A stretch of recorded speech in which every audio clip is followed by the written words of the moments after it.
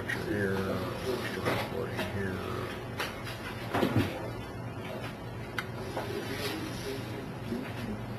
Okay, now then, we have in a synchro mesh transmission. This is a Powerflow thing, by the way, it's mostly what we're talking about. Now we'll erase our planetary gears from yesterday's session here. In a synchro mesh transmission, the gears slide into and out of engagement. Oh, they don't, do they? How does it put us in gear? How does that happen? You're actually going to do what? Brand it. What you going to do? How are you going to put it in gear? We went through this the other day.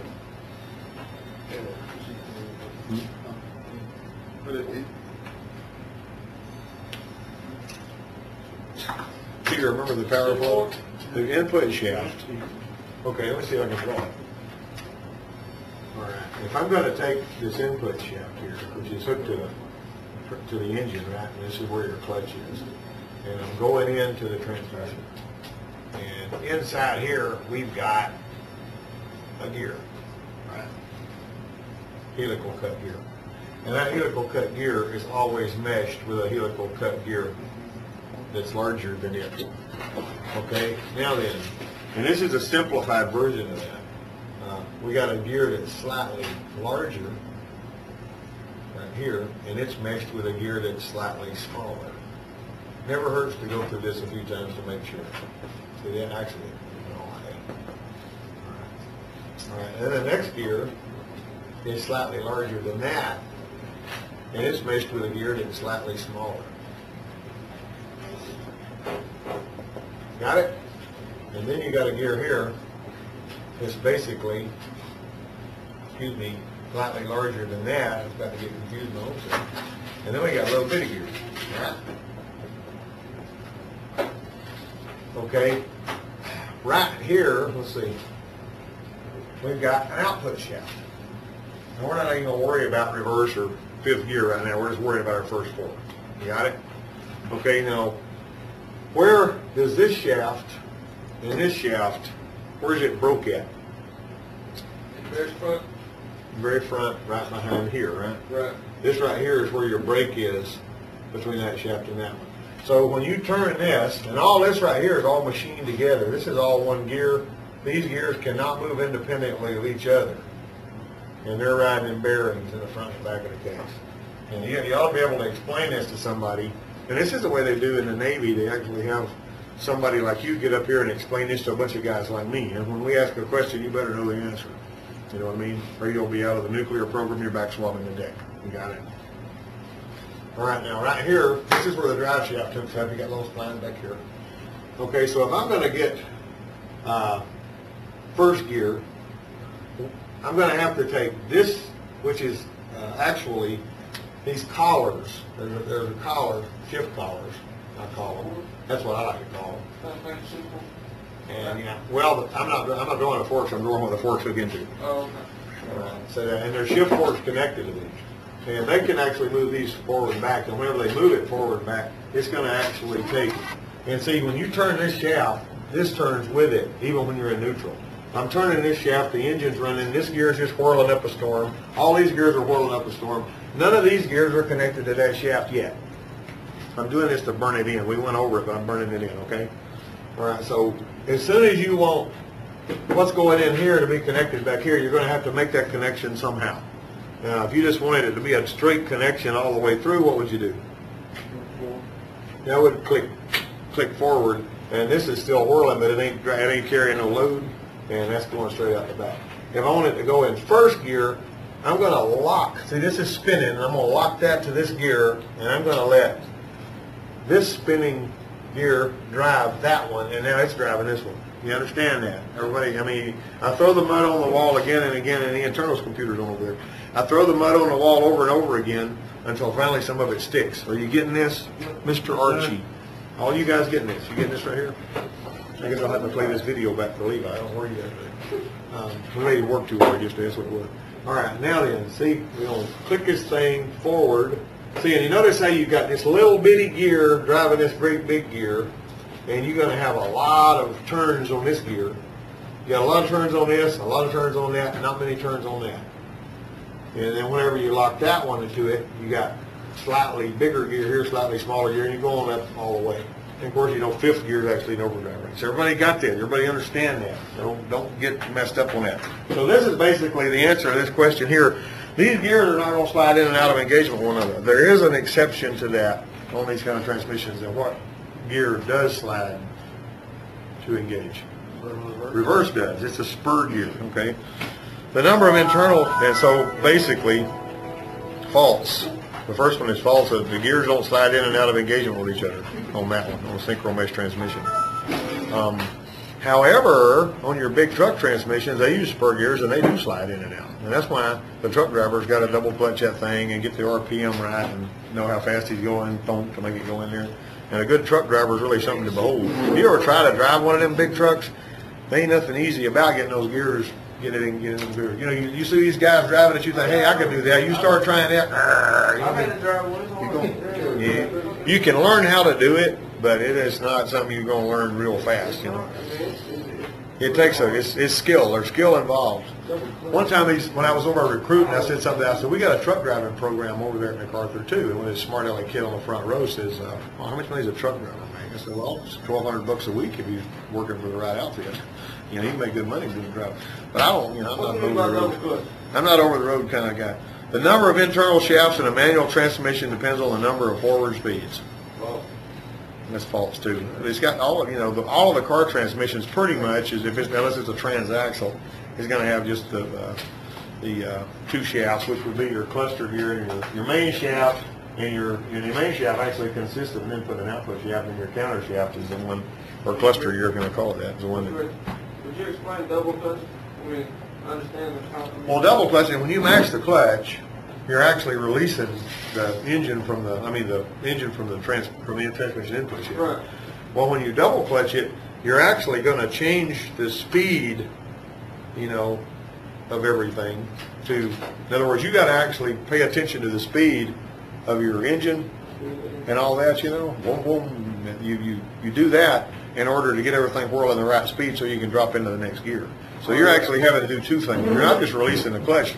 The synchronizers, the blocker rings that we got in that one actually causes them to turn the right speed, but the truck driver has actually got to synchronize the speed of those gears himself, you know, by watching his tachometer and stuff. You see what I'm saying? So it's, they just call it double clutching.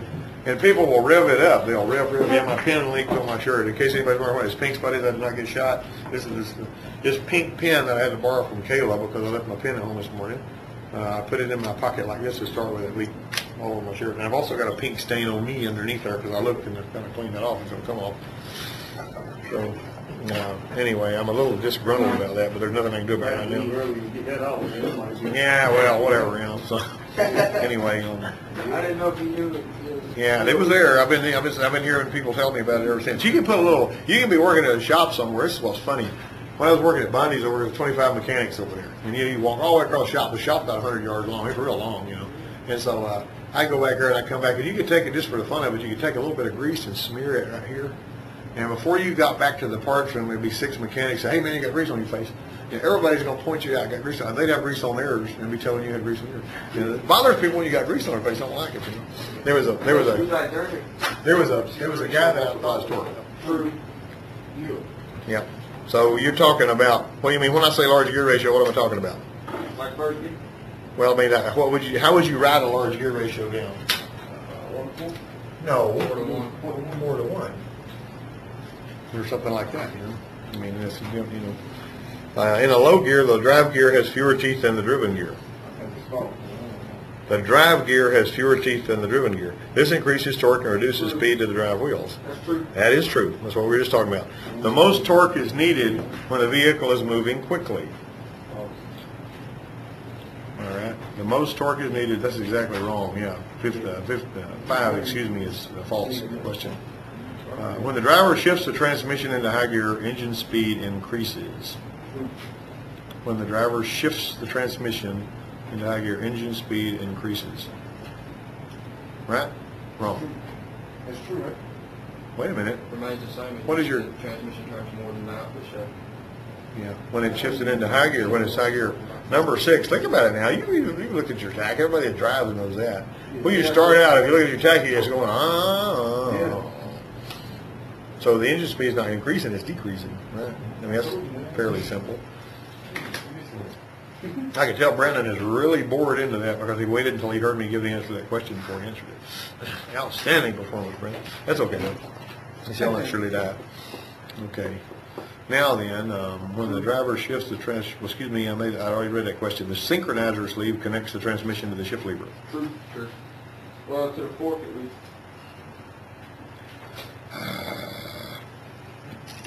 The synchronizer sleeve connects the transmission to the shift lever. What did you do? You're talking about the fork, right? Not the synchronizer sleeve. The fork connects to the synchronizer sleeve. Remember what I told you? You can wear out that fork too if you're somebody that drives with your hand on the gear shifter all the time. Wear that sucker all the way off. And that is actually false. The fork is what goes to the synchronizer sleeve. Got it? The fork goes to the synchronizer sleeve.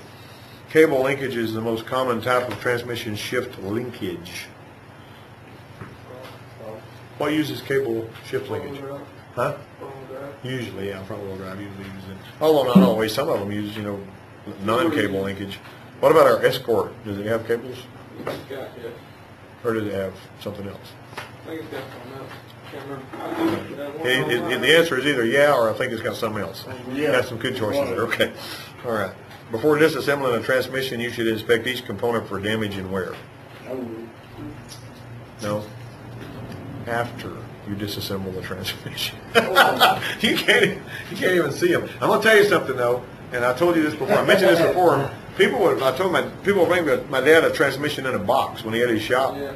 I mean, not a little box, maybe a back in a pickup. They said, "This transmission making noise. Can you fix it for me?" And he said, "No. Put it back in the car and bring it back over here, and I'll drive the car and I'll listen to the noise. Then I'll fix the transmission. I'm not going to fix nothing." And I asked him about that one day when I was just a teenager, and he said, "I can't fix noises unless I hear the noises, because you can look at the gears and you won't see anything wrong with them. You cannot visually inspect a gear in every case and tell if it's going to be noisy. It will look beautiful, it will be polished, it'll look like it's going to be a perfect gear, and it'll whine, it's up a storm." And gears are weird like that. Gears will make a whining noise when it looks like there's no reason for it. There was a differential. Let me briefly tell this story right here while I'm here. There was a differential I was working on. This guy named Bert that, had a lot of money, but he was sort of tight with it. He drove this International Scout when I was working at an international dealership back in the mid-'80s. And one of the differential carrier, around the spatter gears, the West, like that's what you was fooling with yesterday, broke. It just popped. And it was, then your preload on your bearings is meaningless and all that because everything's kind of moving around. And it was making noise in there and all that kind of stuff. So they says, I asked Bert, I looked at those gears and they looked just fine. I said, "Bert, how long did you drive this thing after you started making this noise?" He goes, "Oh, man, I parked it right away. I didn't drive it at all." Well, that's hogwash because he had driven the thing a couple of hours, wondering if the noise was going to get worse. And what he did with all these gears wallering around on each other and all that kind of thing, he mismatched those gears. But you couldn't look at them and tell that. This is where I'm going with that, right? So I'm saying, well, rather than getting him a ring gear, just going to get him a carrier. And I got the carrier, put the spider gears in it, put it all together, put the ring gear on it, and put it in there, set it all up. You paint it. What we do in those days is we paint the gears, and Ford did that too. When they build rear ends, they paint the gears with some marking compound. You turn them through and you look for the pattern to be right. And you can set your pinion depth different or whatever, but we were using the same ring gear and pinion they already had. So put it all together. And they're matched, by the way. The ring gear and the pinion are matched sets. You can't swap, can't mix and match those. Yeah. So anyway, put all that stuff back together. And I drove this doggone thing. And I had built rear ends before. And I knew how to build a rear end. But this thing would go wang, yang, yang, just singing up a storm. I said, "Oh, man," he told me. And I says, so I went to the boss man. I said, "What am I going to do about this?" And he says, "There's another rear end down there in the back. See if it's got the same gear ratio, because on a four-wheel drive, you got to have the same gear ratio all the way around." He said, "See if you've got the same gear ratio on that one as you do on this, and if you do, pull the gears out of that rear end down there and put them in his and see if they're quieter, and that way we can dodge a bullet, and we want to make $350 worth of gears or whatever." And so I went down there, and there's this rear end laying down there in the weeds, been in the rain out there for no doubt how long, and it's full of water. and everything's rusty. That's why I went to the bulk, and I said, I can't use that. That's a rusty bunch of crap down there. He says, no, just go ahead and pull that stuff out. Well, he was paying me salary, so whatever, you know. So I pull all that stuff apart, pop those gears in there, set them up, just as quiet, and make no noise. And they would have big flakes of rust and pits and all. I guess that just gave the oil a lot of places to be or something. But I mean, I think he charged him $65 for those gears too. And the guy was grabbing. We were trying to save him money by not putting new gears in to start with, which was kind of dumb. Should have went and sold him the whole schmear or another rear end. But whatever happened, that's one of them 20/20 hindsight things. I had no idea them rusty gears were going to be as quiet as they were. You know, if you looked at them, you say, gosh, you can't use that. This is nonsense. Rusty, yeah, the rusty ones were quiet. I put them in there and set them up. They were just as quiet as they could be. And that defies reason, because I felt like he'd be grinding, making grinding noises and everything else. Okay, let's see. The installation process for a transmission is the same as the removal process. Now, that's a stupid question. I don't know why they put that in there. You know good and doggone well you're taking the bolts out and whatnot when you're taking them out and putting them in. When it's not going to be the same. Okay. Something else, too. You guys might see, if you see on these transmissions, I'm going to erase all this. Watch this. And this is something, there was a guy from, you know, and I'm dropping a name from NADC that came to work at the Ford place over in Dothan.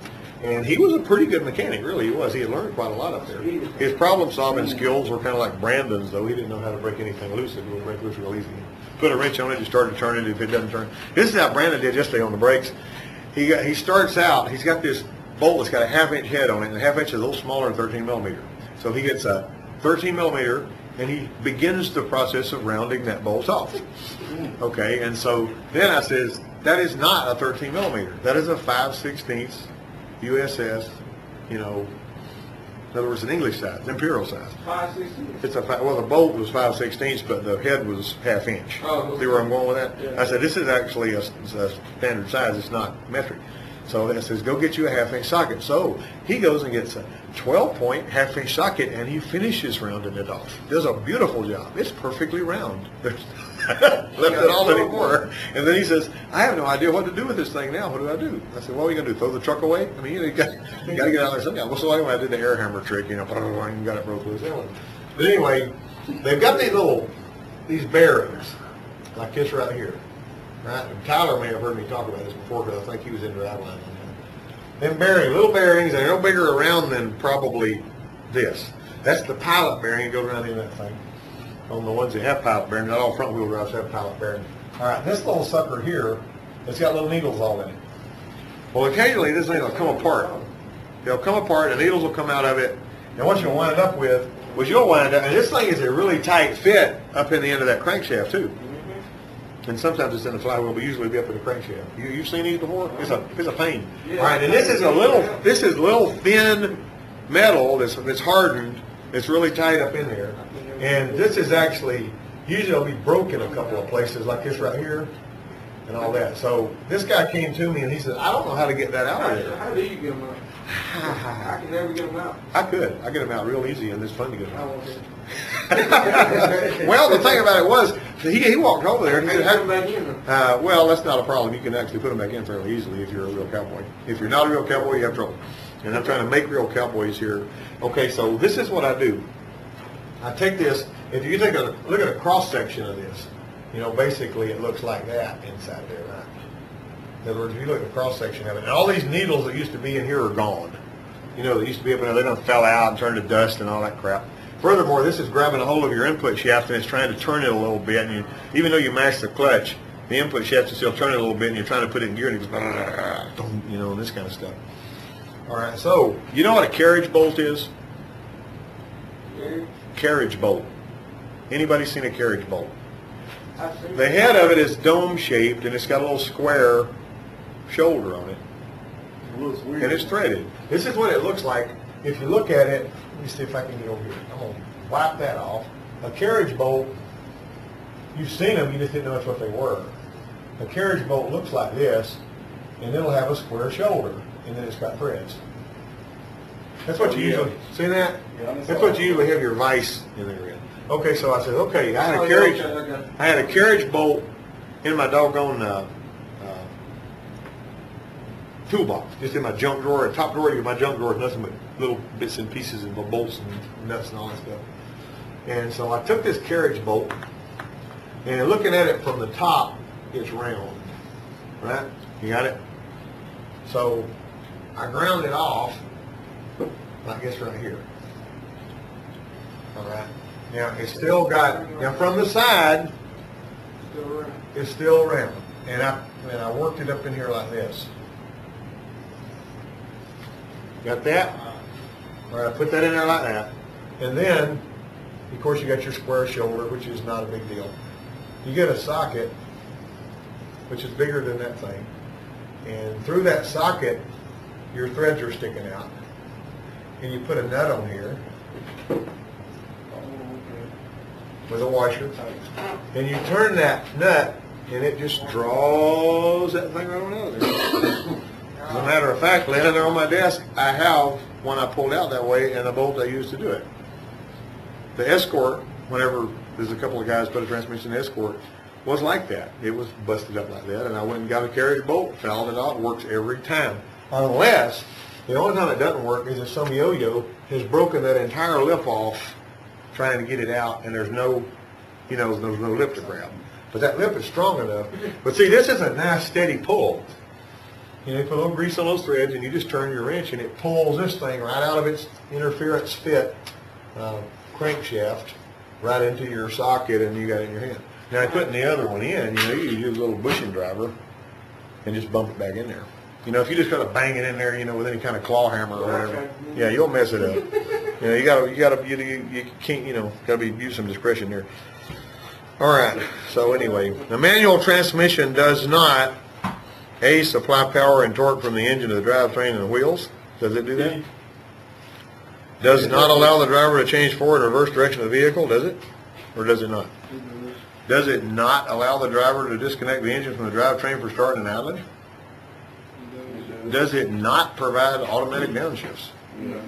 It doesn't. When you downshift, you're going to hear it go wing, because you're having to do that yourself. If you just stop, it's going to stall. An engine's most efficient speed range is called its what? Power band, torque, synchronous speed, or overdrive? Power band. Efficient speed range. That's when it's got the most power, and that usually hits about 3,500 RPM, then it drops off. About 3,500 RPM if you see one on a dyno. Unless you got some hot rod engine, like the SHO Taurus with those intake manifold runner controls would actually, when it hit about 4,000 and they would open, it would go up a little more. So that's how they would work. How much is a dyno? What? How much is a dyno? Like where you put a car on? No, the one that I priced was like $20,000. But actually, there's dynos that you just bolt the engine up to, too. But I'm talking about, I was going to get one. I was going to get with rollers in the floor. Yeah, that's what I'm talking about. And that's okay, but it doesn't really serve $20,000 worth of purpose for my purposes. Because how can you check your front end alignment on a dyno? I mean, you can build one.